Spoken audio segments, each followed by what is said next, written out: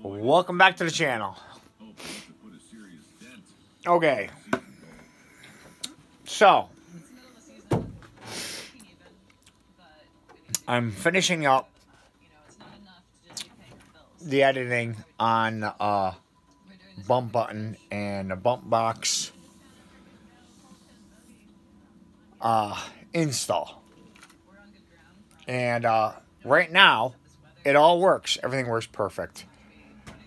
And go figure, as I'm going to work this morning, which it is, actually I was coming home last night, which is Monday night,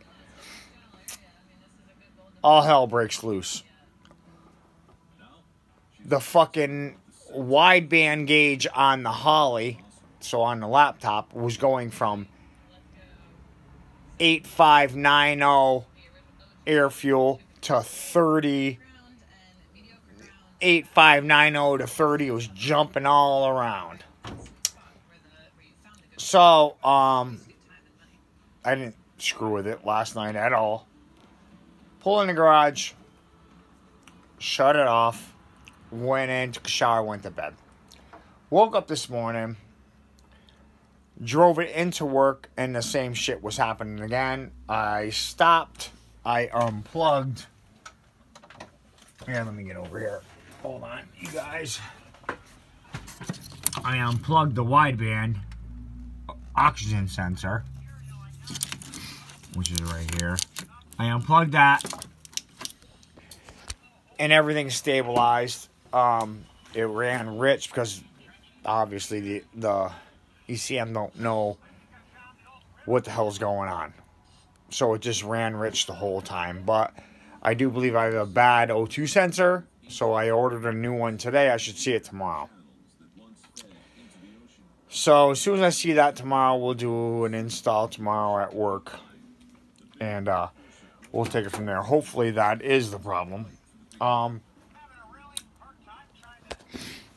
We got a couple packages in that I'm not dealing with tonight.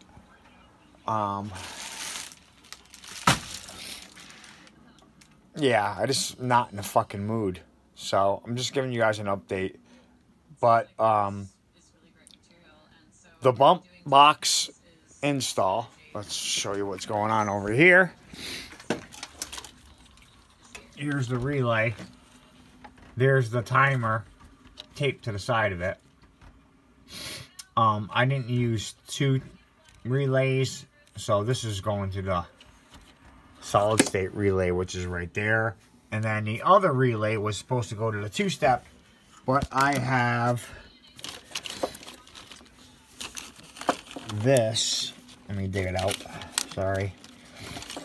I have the Holly protection module, which is right there. Let me give you a shot of the part number.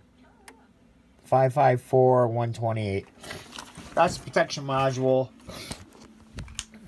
that basically sends 12-volt reference to the ECM to let the ECM to go on a two-step. If you don't have that, when you let off on a trans brake, it can throw like 18 volts or whatever, and it could smoke the ECM. You don't want that, so you put that protection module in. The bump, at first, when I just did that quick, fast scratch to set the timing, it wasn't enough because there's too much latency between everything that's happening, and it didn't bump, it didn't work. So then I reprogrammed the timing, and I went longer with it, and when I tried it, it bumped like 3 feet, so way too long. I redid it again with just a quick, again, not as quick as a scratch, but just a touch and let off. And now it bumps about 2 to 3 inches. I'm looking for my small tripod. It's got to be somewhere in this shithole. I will find that so I can get video on it so I can show you how it bumps. And then I'll edit all the video, and then I'll post that. But, yeah, I got a couple of packages in from Amazon Prime. We'll do an unboxing. I got a couple more packages coming tomorrow. We'll do that all at once. So, just an update video.